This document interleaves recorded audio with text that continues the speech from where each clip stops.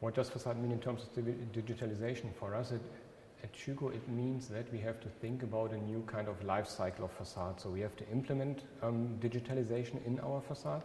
What means we have to think about a new holistic facade design where we implement digitalization in different processes. So in the planning stage, in the facade development stage, also in installation and operation, of course, then later in the maintenance stage until the end of life. So that's for me facade 4.0.